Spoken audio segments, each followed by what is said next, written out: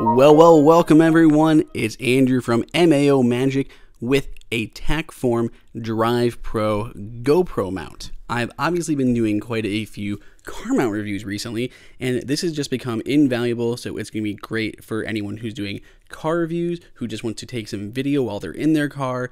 There's other things you can use it for, not just in your car, just a really super strong, super sturdy GoPro mount that can be attached to really any type of bar or something that you may have around. So it's really simple, actually, as far as hardware and stuff goes.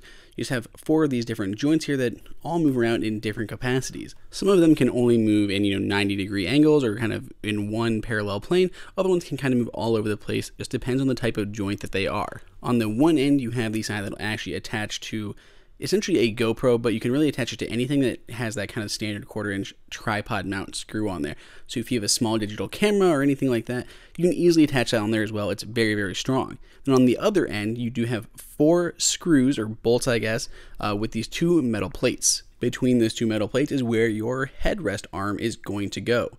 So it's really attached to your headrest arm on one side, and then the actual GoPro camera or whatever it is you need to mount on the other side.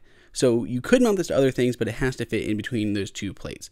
When it's all kind of set up, I kind of have this at the angle that I'm looking for. I have my GoPro, or at least the case of a GoPro, mounted on the end. So that's kind of what it can look like. You can obviously move this in many different directions to set up exactly as you need it to get the best angle in your car. So why don't we go ahead and take this outside, jump in my car, and actually get this installed. The installation process, while it is easy, it's a bit cumbersome because the screws can be so long. So if you have a more slender headrest pole, it can just take a little bit longer to put those in, and you do have to screw those in. So it's not like all the different joints that you can just do with those little thumb screws. You have to completely remove them and then use the included Allen wrench to put it on there. That said, once it's on there, you're good to go. You don't really need to move this around a lot. In fact, I actually kind of use it almost as an arm bar for my dog sometimes. When he gets in the backseat, he tries to come up front, so he kind of moves it around that way. But otherwise, it works perfect for mounting your GoPro. So if you need to mount your GoPro in your car, definitely check this out. There's a link below in the description. If you have any questions, comments, throw them up below. Otherwise, subscribe. And until next time, it's Andrew for MAO Magic.